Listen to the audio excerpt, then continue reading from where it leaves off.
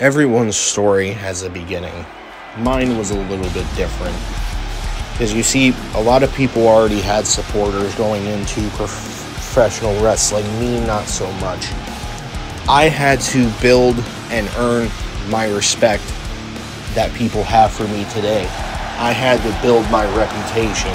I had to build all of these things. And, you know, I didn't really know what to expect. When I first started wrestling, and I first started wrestling for here in the Grand Prix, I started wrestling for International Pro Wrestling.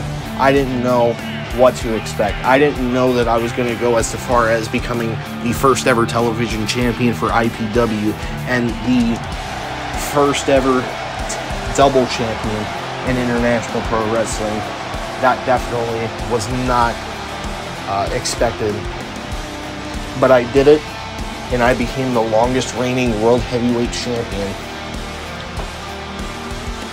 And, you know, I'm thankful for that. I'm thankful that I became one of the top stars for IPW.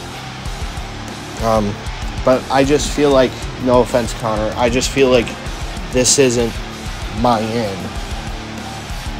My goal ever since I joined the Grand Prix has always been to climb the ladder of glory that so many others have. Legends like Mr. WrestleMania or KJ. You know, I wanted to be like them.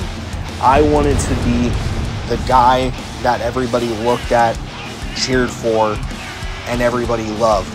But I quickly learned that the world of professional wrestling isn't so forgiving as I thought it would be.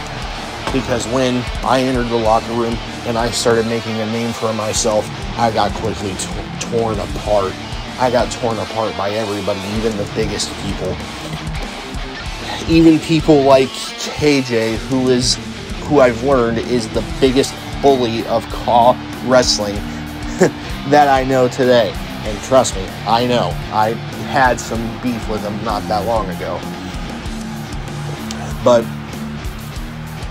I've learned that you can't rely on others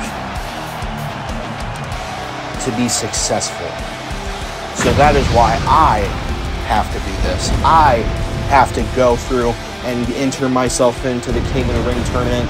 I have to go through the tournament and win the whole damn thing to become the new PWGP World Heavyweight Champion. It has always been destined from the start. It has been destined for me. So, I'm going to keep it short. But at the second ever King of the Ring tournament, I am entering myself in, and I am going to win this damn thing, or bleed trying. I am going to put my blood, sweat, tears, teeth, whatever, to get to the title.